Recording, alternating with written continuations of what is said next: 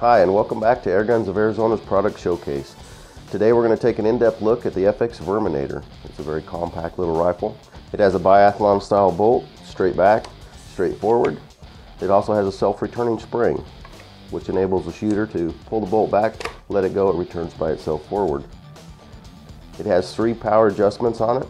The adjustments are made with a power adjustment wheel, which changes the size of the transfer port. By changing the size of the transfer port, it's exactly repeatable from one step to the next. Unlike guns that have a spring tensioner on them, they are not exactly repeatable. It has an 8-shot magazine. To remove the magazine, you simply pull the bolt back. This pin right here is your centering pin for your magazine. The pin comes back, the magazine comes out. It's a static magazine, holds 8 shots. The gun comes with 3 magazines. The FX Verminator also comes with a safety on the right hand side, forward and back, enabling and disabling the firing cycle. Being small and compact, it's a good gun for small shooters and big shooters alike, or when you need a gun in a tight area. It has an adjustable buttstock. Loosening the 4mm Allen screw on the back enables the shooter to adjust it to whatever length they need. The fill pressure on this gun is 220 bar, which gives the shooter up to 100 full power shots on the high setting. The gun is available in 177 and 22 caliber. By removing the butt reservoir on the gun, simply unscrew it, placing it back in its die cut slot,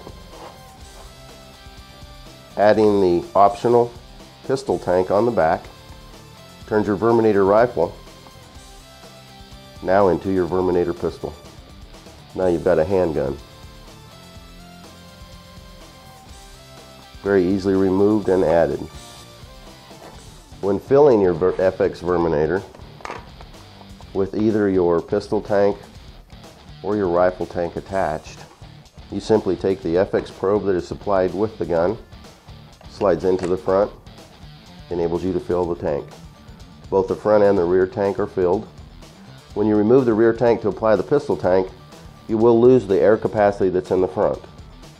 So at that point you will have to refill after you put the pistol tank on. Also on the FX Verminator, it comes with a threaded muzzle, and it does come with a thread protector on it from the factory. It's a standard 1/2 inch UNF. The Verminator has an air gauge on the bottom, so you can always tell your fill.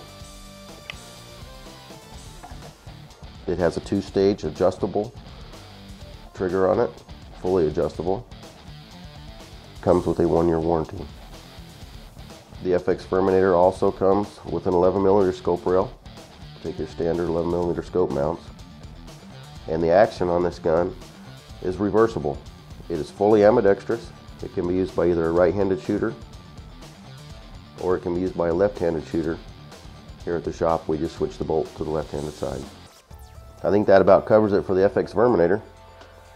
Now we'll go ahead and take it apart and put it in its case and take it out to the field and see what kind of groups we can get out of it and see how the gun performs. In the case, everything is die cut. The butt stock and the butt tank fit in securely. The gun itself fits in securely. It's also cut out for a compact scope. Your optional pistol tank, if you choose to purchase one, fits in the slot. The 3 magazines that come with the gun and the fill probe have their own slot. Very compact package. Let's get a scope mounted on this and get out to the range and see what we can do.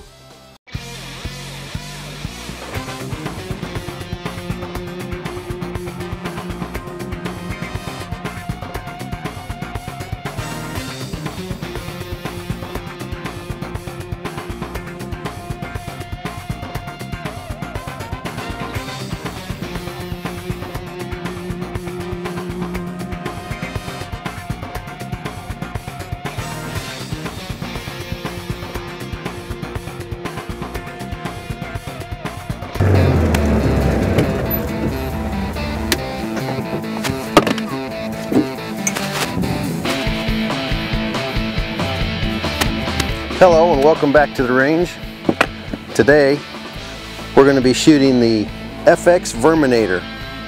Small compact little gun in the suitcase. I'm going to fill this little gun to 200 bar. First we're going to start out with some velocity tests and see what it does with a light pellet and what it does with a heavy pellet for energy. We're going to see what the lighter pellet will do, which will be the Beeman laser pellet in 177 caliber.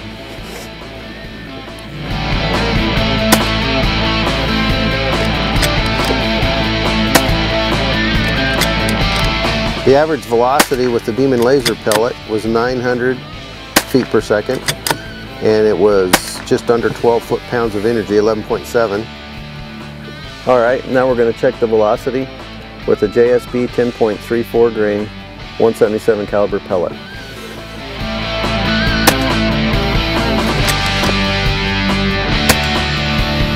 The JSB 10.34 grain pellet averaged 813 feet per second with a little over 15 foot-pounds of energy. All right, now we're going to check the trigger release weight on the FX Verminator.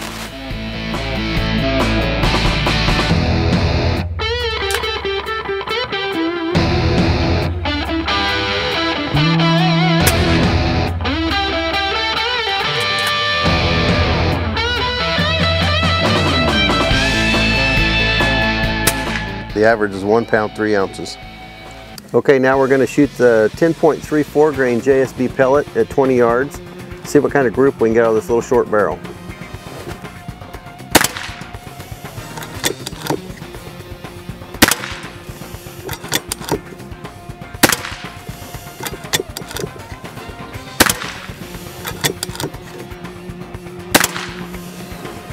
Okay, that's 5 shots with the JSB 10.34 grain. Now we're going to try the Crosman Premier 7.9.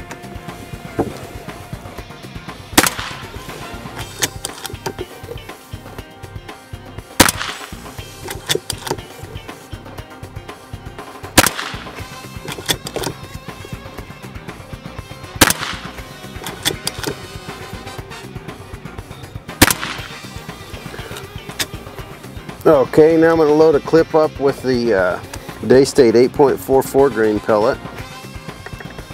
We'll see what it'll do at 20 yards.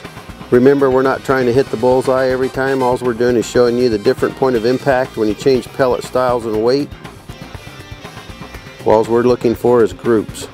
All right, this is the Daystate 8.44 grain domed head pellet.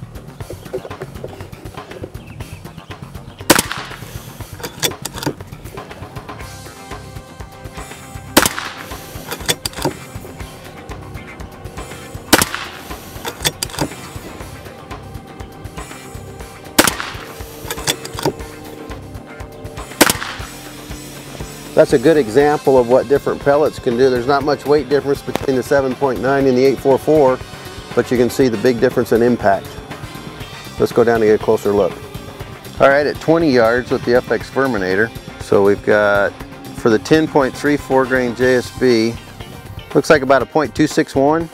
Crosman Premier 7.9, 5-shot group at 20 yards, looks like a .195. And then down here on the 844, we had a pretty bad tear on it, but about a .198. Okay, now we're going to try a 50-yard group with the 10.34 grain JSB 177 of the FX Verminator. We do have some gusty wind coming and going today, so we'll see what happens.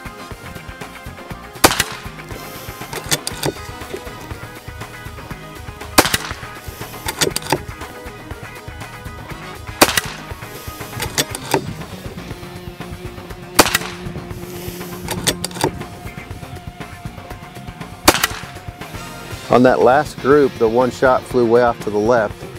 I felt the wind hit me in the back of the neck, and that was the next shot, and you can see how far it drifted that pellet. All right, let's go down and take a look and see what we got. At 50 yards, the 10.34 grain JSB, as you remembered, I called this one. The wind started blowing. I felt it in the back of my head, blew this pellet off. The wind died down. Taking that one flyer out, you have a .458 center to center group. Okay, we've got a fresh target up. We're going to try the 8.44 Daystate pellet and see what it does at 50 yards.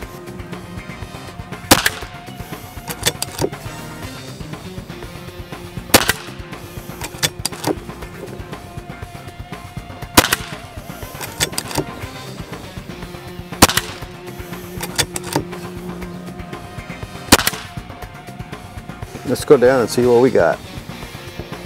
And the 8.44 grain, oh, that's a percussion bag. 0.848.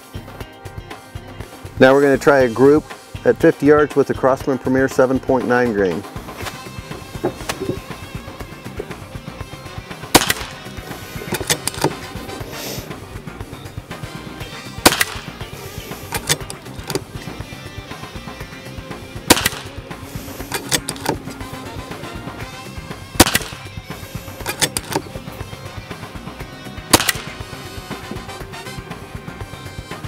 Looks pretty good. Let's go look at it. In the Crosman 7.9, we had no wind. It died down completely. About a 0.312 with the Crosman 7.9 at 50 yards.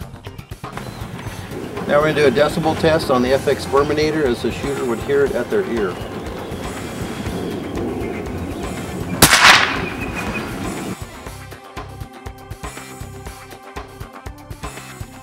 That concludes our field test of the FX Verminator. Put this back in my suitcase, go back to the office. Hope you all enjoyed it. Until next time, shoot straight and keep them in the 10 ring. Start the spin cycle on dry. Golly. Keep rolling, and now let's talk about the safety. What is there to say about gun test safety? Well, you need to say it, because you didn't say it, so. Gotta go, Chris. Thank you. Freaking heck.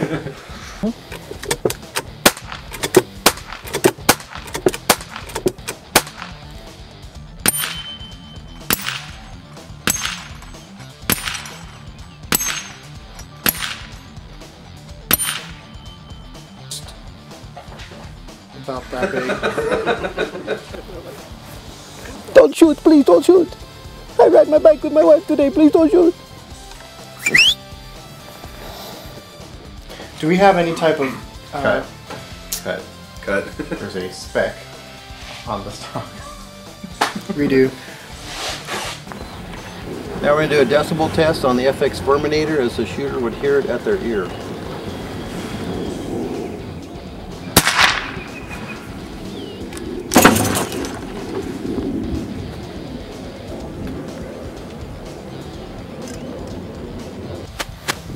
Okay, now we're going to do the trigger release weight on the FX Verminator. But it always helps to take the safety off before you try to do that. And you might want to cock the gun also. Let's redo this whole damn thing. Until next time, shoot straight and keep them in the 10 ring.